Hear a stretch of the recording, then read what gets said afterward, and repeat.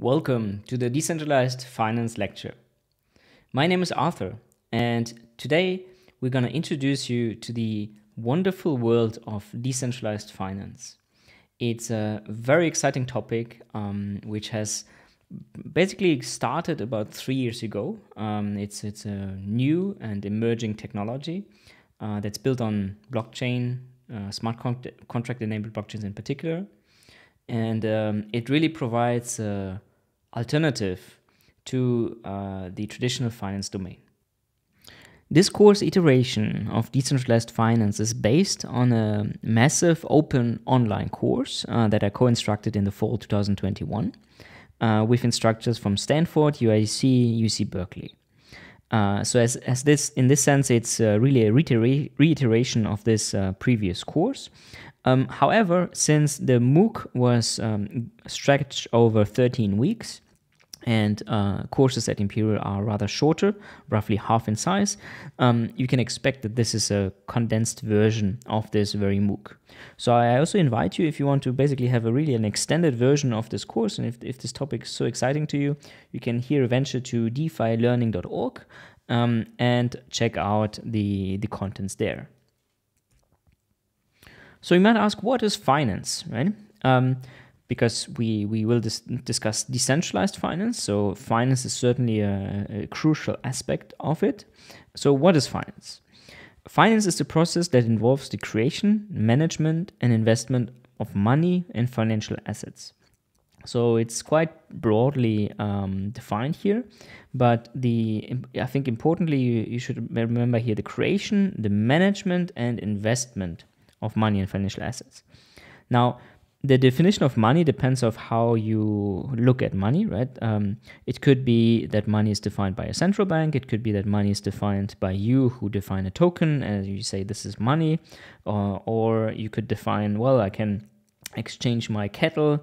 So my cattle is in a sense a form of money. So it really depends on how you want to define money or financial assets as a whole. So financial assets or financial instruments are non-physical assets in most cases, whose assets, whose value is derived from a contractual claim. They can be bank deposits, stocks, bonds, loans, derivatives, and so on. And if we think of, for example, cryptocurrencies, they can also be financial assets. Cryptocurrencies, you can match or combine multiple cryptocurrencies together to also create derivatives.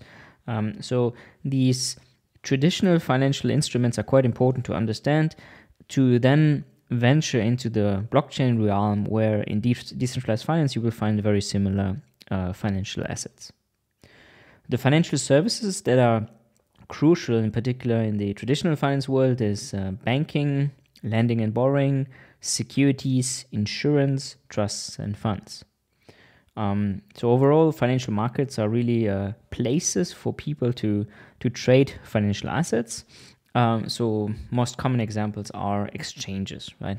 So maybe you've heard of the Nasdaq exchange or the London Stock Exchange. These are really pivotal components of the traditional economy and help buyers and sellers to meet. So what about traditional finance? So which we will refer to as CeFi or centralized finance in the following. So you can think of traditional finance being kind of governed by centralized financial institutions who provide financial services. So as we just said, these can be banks, they can be securities, insurance, trust investments, fund management companies, etc. So on these custodians, so we call them custodians because they hold your assets. They hold custody of the customer's funds. In blockchains, for example, if you hold a Bitcoin and you hold the Bitcoin by a so-called private key that you don't tell anyone about, then you can be considered a custodian of your Bitcoin. Typically, you're not a custodian of your own pounds or euros or dollars, unless you put them under your pillow in your bed, which is maybe a good idea for some small amounts, but probably not for larger amounts. So the one of the concerns of what custodians can do is they can freeze accounts, right? So even if you think that you own money on your bank account, the bank could come about and freeze those assets if there's a demand, for example, from the government for doing so. The decentralized financial institutions, they serve as intermediaries for transactions as well. So if you tell your bank, I would like to send X pounds or dollars to the amount B, then the bank can say, well, no, we won't do that. So they can censor transactions, right? That's the way of avoiding that certain transactions are being done.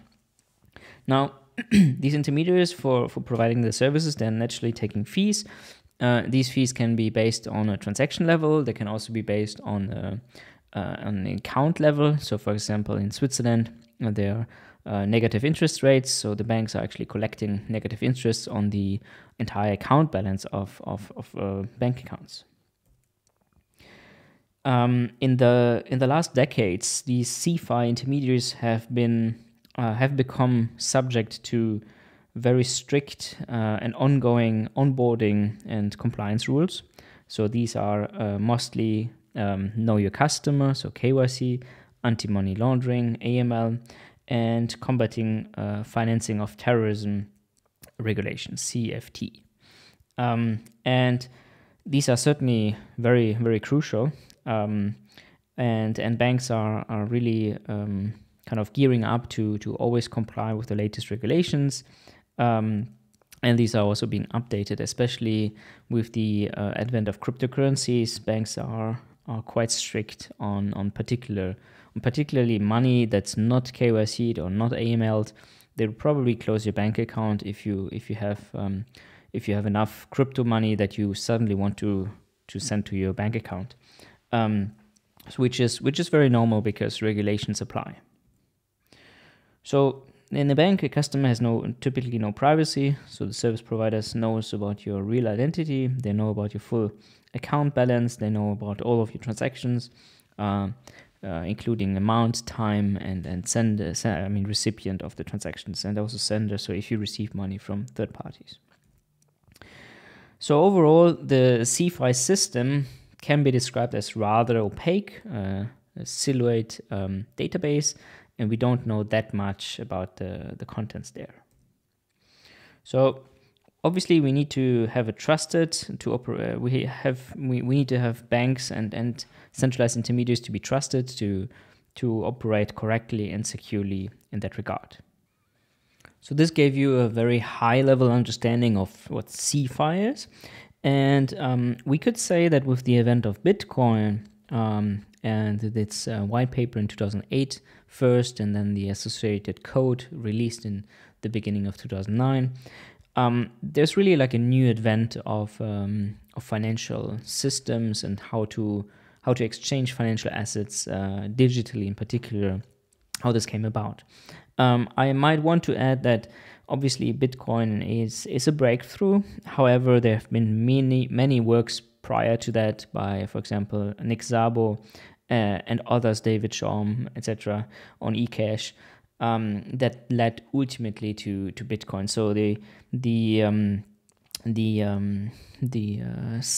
science often extends at the boundaries of what's possible, of what's known to be possible. So this is certainly a culmination of all these efforts of many of decades of work of many very smart people. So in 2009, then Satoshi Nakamoto, which we, by the way, don't know who it is. So it could be a male, it could be a female, it could be anyone, it could be a group. So we don't really know what kind of pseudonym or entity really there's behind there. We have no idea. But Satoshi Nakamoto wrote this white paper, peer-to-peer electronic cash system. So you can still look at this white paper on bitcoin.org/bitcoin.pdf. It's certainly something I can recommend you to have a look at.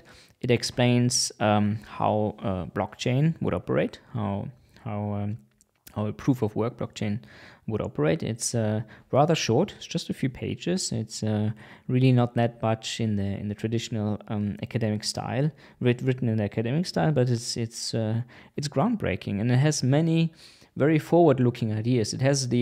It already contains the ideas of programmable transactions, so basic smart contracts.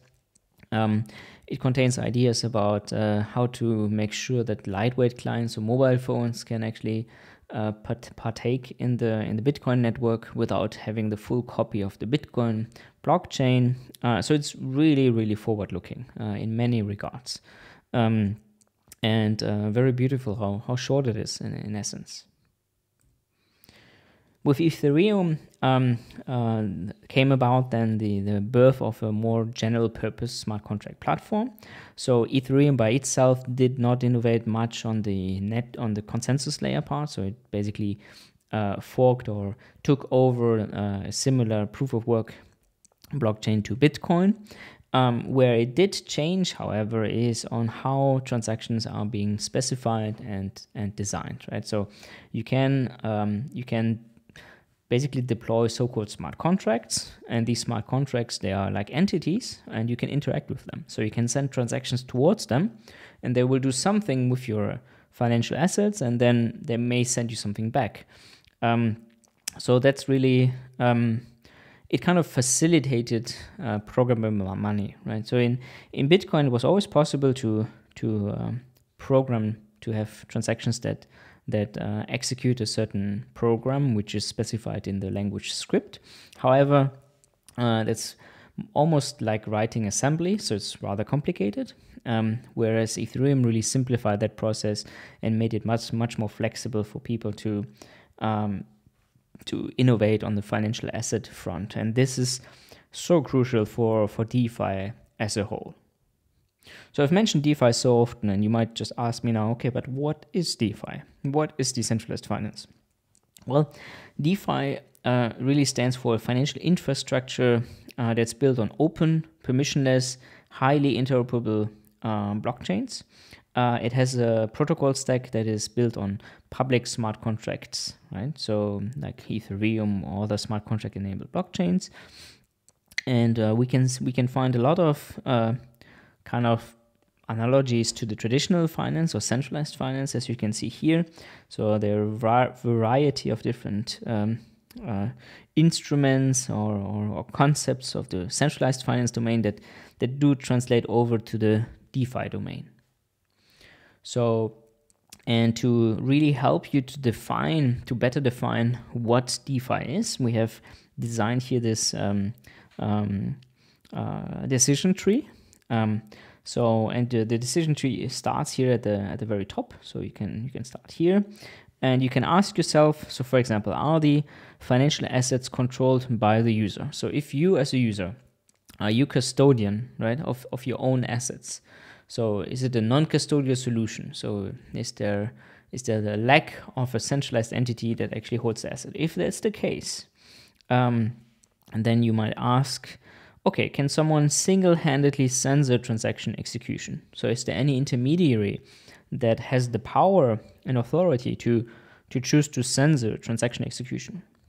If that's not the case, then can someone single-handedly censor the protocol execution? Right here, the entire protocol execution. Can this be kind of censored by an authority? If that's not the case, then we are in a space which we could call the pure DeFi domain.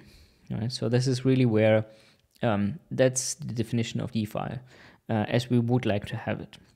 Now, as many things in life, things are not black and white. So there are a lot of shades of gray of DeFi, basically, between CeFi and DeFi. So if we start at the very first again, so if we have a custodian, then we just know directly, all right, okay, that's CeFi, right? There's no DeFi concept per se. Now, if we go to if somebody can, I mean, if it's non-custodial, but somebody can single-handedly censor a transaction, then we could say, well, it's a CeFi intermediary, so it's a centralized financial intermediary, but the settlement of the assets themselves is still non-custodial. And that's why we have a DeFi settlement. And here the last hybrid is kind of something where we have a DeFi protocol, but somebody has somehow some admin rights, right? To actually censor some transaction. And this is where what we call a centrally governed DeFi. So governance mechanisms are quite important in DeFi as a whole, as we will see also in this lecture later on. So protocol governance, the question of how to manage protocol governance is really key to understand whether something is decentralized or not. So we have custody and settlement, transaction execution, and protocol governance. So 3 properties that help to define what DeFi really is. So I hope this gave you a very good initial introduction of DeFi. We're going to explore many more concepts that are in DeFi, that exist in DeFi, along with guest lecturers that are really specialized in their fields and brilliant by themselves. So let's dive into the next lecture right along.